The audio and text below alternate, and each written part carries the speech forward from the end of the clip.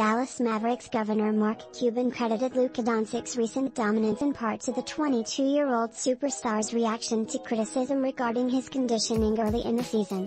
"I think he was humbled a little bit," Cuban said Tuesday during an appearance on 1310 The Ticket in Dallas. "I think he didn't like being called out for his weight and other things, and it finally clicked that Teresa level of discipline that's required. All athletes at his level go through it at some level, where things are just easy and you're always used to being the best and you're always used to getting. Then when something doesn't go according to expected, it makes you reconsider."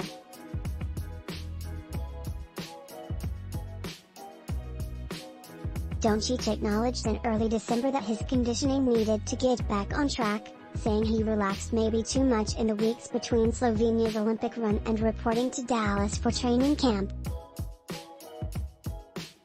Sources told ESPN that Doncic reported to camp weighing more than 260 pounds for the second consecutive year. Doncic has since dropped more than 15 pounds, according to sources, to get close to his rookie weight. Not coincidentally, he has returned to All-NBA form after a relatively slow start to the season. In his first 21 games of the season, Doncic averaged 25 points, 8 rebounds and 8.5 assists with a -5.5 net rating, proof of his lackluster defensive performance. He then rested 3 weeks to recover from a sprained right ankle that he had aggravated multiple times and worked on his conditioning.